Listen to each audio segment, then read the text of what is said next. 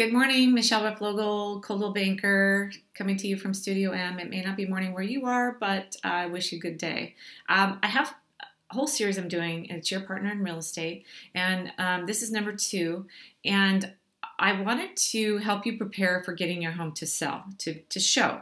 So we have a listing, a little pre-listing packet, and I've got some suggestions in there for you. It's just teeny tiny. You can download it and read some of it. But one of the things that you want to be aware of is, first off, besides cleaning, finishing any projects, getting rid of that dead plant in the corner that you've been meaning to do for a long time.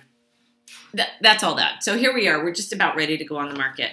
One of the things is remove personal items from your bathroom. I know it's weird, but your toothpaste and your toothbrush is out on the counter. Clear all that off. Please make it as spacious as possible.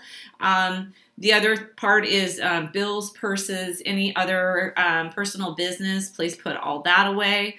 And then number 2 is use your room for the rooms for their intended purposes. Try not to make closets into offices or offices into closet.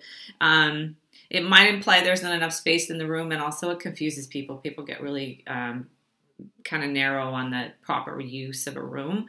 Mind you, this is just perception. How you use your home is personal, and that's perfect for you. But what we're trying to do is give your house the most appeal for the buyer who comes through, and make sure every buyer kind of has a clear idea of how to use the space. Number 3, remove evidence of pets. Hey, we all love our dogs and cats, and that's all great. But the thing is, we don't notice some of the impact they have on the house, and we want to make sure, again, that we make it as welcoming to the buyer to imagine themselves living there and enjoying the home. So if you're not sure if you have pet smell, have your pickiest friend come over, the one that can smell, garlic from 10 blocks away. That's the person that you want to come in and go, hey, could you give my house a sniff test? I'm going really fast here. Number 4, don't have personal photographs on display. Here's the thing. People look into those photos. They're looking for people they know. They're looking to see if, hey, do I know these people? The other thing is, hey, look at these people. They're just really curious. And number 3 of that photography or photo problem is they may go, well, this is their house, and I don't want to take their house away from them. They look happy here.